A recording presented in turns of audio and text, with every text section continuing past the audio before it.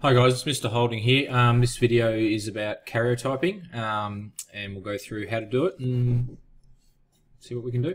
So basically a karyotype is a photograph of the chromosomes arranged according to a standard classification. So through a complex, well, not that complex, but process, it's possible to stain the chromosomes in a cell, and you get a picture that looks like this over here. Now a karyotype is taking this mess and jumbled up bunch of chromosomes and arranging them so that they're in homologous pairs. So you can see here that they're arranged from chromosome 1, which is the biggest, to chromosome 22, which is the smallest, and then we have X and Y here, which are the sex chromosomes. So in humans, we've got our 22 autosomes and our one pair of, or a 23rd set of sex chromosomes. Okay, if we look here, this is a little activity that you're going to do, and this is essentially what they have to do in karyotyping. So the process is, this one's already been done for you. They separate them. In the olden days, they used to get a slide, print them off, and then cut them up into little pieces, and then they have to stick them together. So we might start for the biggest ones here, and I think that one probably looks like that. Nope, maybe it's the next one. There you go, those two are a match, so I would assume that these ones are here. And you can start to look at the banding, so you go dark and dark, light and light, dark and dark, light and light, dark and dark. So you can see the bands roughly match. You can see the centromeres are closely related, and they're about the same size. So we could start here and start trying to pair up small ones.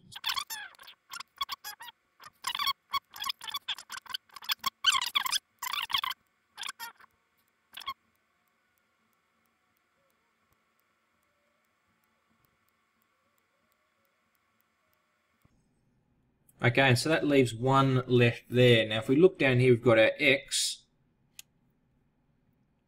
We end up with a situation here. So we've got our X here and our Y here, so that would mean that this is a male.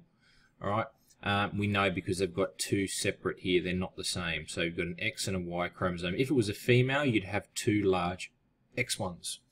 Okay, so moving on.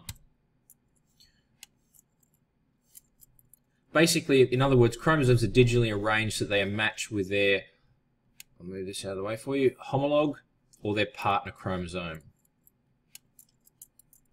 Okay, homologue chromosomes are the same size, shape, and carry the same genes. They also have that matching centromere, okay, and one is inherited from each parent, and they are numbered according to size. So the number 1 chromosome is the biggest, the number 22 in humans is the smallest, and then we have the sex chromosomes after that. Okay, so this karyotype has 23 exact pairs, which means they are female. So we have a look through them all. If you've got them and you can't work out whether it's a male or female, if you sort them all and there's 23 exactly matching pairs, you know it's a female because the two X's match. Okay, so we can see that here. All right. In this case, you can see X and Y, so therefore it's a male. In this case, you've got two X's, so it's a female. Get out of the way here. Okay, so in this case, we have a look here, and you can see that there are 3 21s. Okay, there's an X and a Y, and there's 3 21s, and this condition is known as trisomy 21 or Down syndrome. Okay, and I'm sure you would have heard of Down syndrome before. It has developmental disorders. Okay, there's some people with Down syndrome there.